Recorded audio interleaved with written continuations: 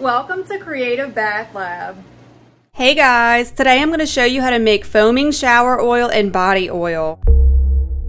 The foaming shower oil produces a fluffy cloud of cleansing and moisturizing suds. And the body oil sprays a mist of moisturizing and scented oil.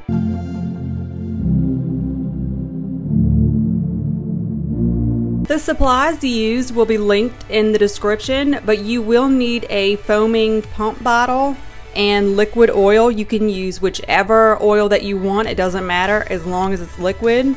And you'll also need a liquid surfactant. You can use Castile soap or coco betaine or a glucoside, or you could even just use whatever shower gel that you have. Fragrance is optional, but it is recommended. You'll also need water, however, water may be substituted for witch hazel.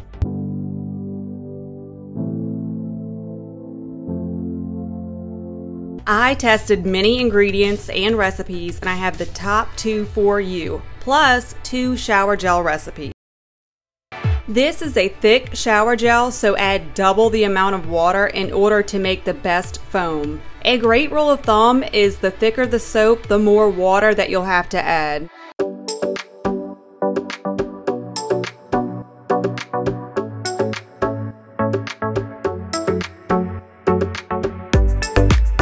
This is a cheap shower gel and very thin, so it only required the same amount of water to make foam. This was a requested tutorial, so shout out to Yasmin Torres. She requested shower gel and body oil, so not exact but close enough. If you'd like to request a specific project, please go to the community tab and comment below. Coco betaine and Castile soap have the exact same recipe, and they make the exact same beautiful fluffy foam. The only difference is that coco betaine produces a bit more suds. I am using sweet almond oil for all of these recipes.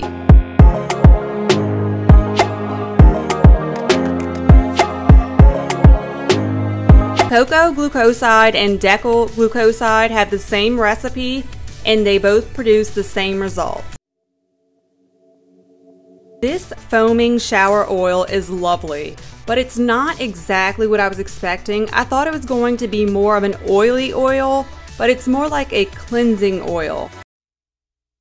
So I made this luxurious body oil to go with the foaming shower oil. The oils used are wonderful for skin, are highly recommended, and are some of the top rated oils on the market. I have to say I'm very proud of this oil blend because it moisturizes without making skin greasy or oily. It is wonderful.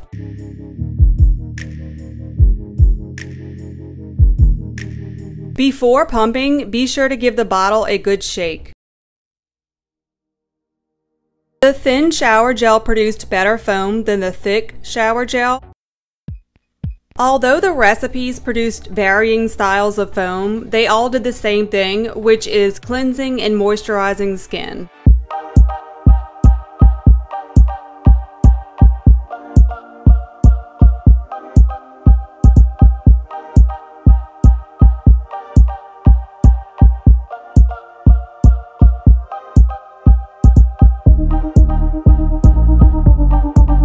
Coco betaine produced the best foam and the best suds.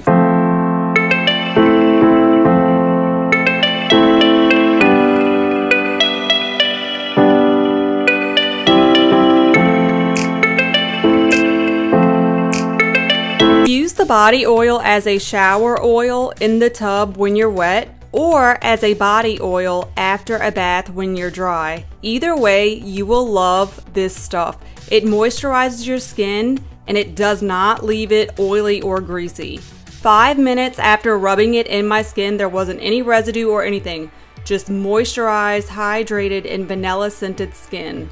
I'm not a big fan of lotions or greasy body products, but 100% I am definitely a fan of this.